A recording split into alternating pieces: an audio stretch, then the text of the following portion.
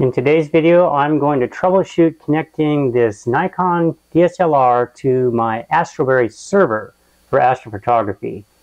And so I was having some connection issues and having a lot of problems, so I went ahead and documented what was going on, and I'll show you the fix. Right now, here I am in Echoes. I'm running ASTROBERRY, and here is the Nikon profile. We're going to start this. And then over here, I'm going to get the camera and I'm going to connect. Okay, that did not connect. Let's try a different port. Okay, let's stop this and reboot. Alright, so we are connected.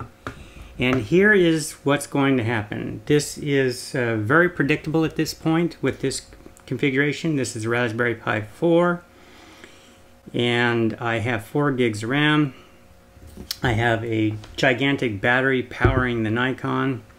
And so when we go over to here, to the camera, and we set something, say we'll just run some single tests or some loops or whatnot, it will work. And then it will quit. And so it's pretty consistent, and so let's just verify that we can get this. Okay, so far it didn't work. Try it again. Alright, so that's not working. Let's try it again. Okay, I have SD card set up instead of RAM, and then there's another one over here somewhere.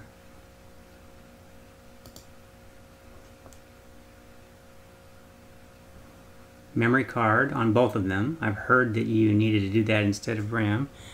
But this had been working. I'm on manual, I'm on bulb.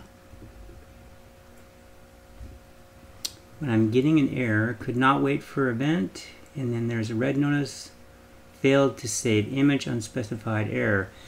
And so I had read that you needed to have both of these onto memory card. I also heard somebody say take the SD card out. Could try that. I've got 2 of them in there. Actually, I only had 1.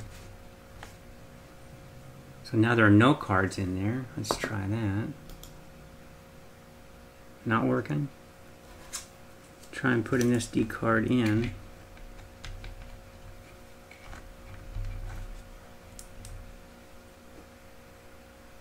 Try that. Still not working. Try and reboot again. This was working last night. Disconnect.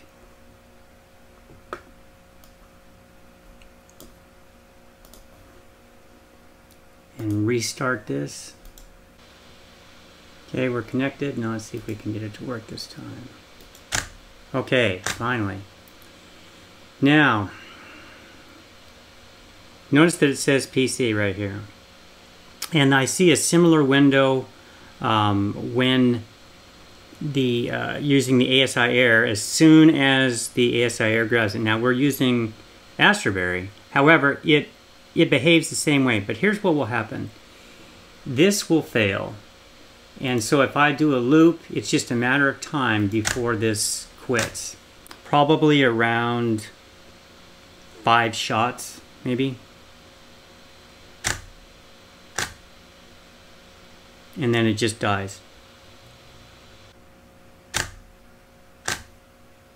Okay. Let's see if we can stop it.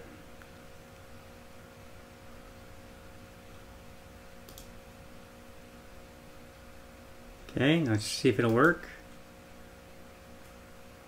No. And then we get an error.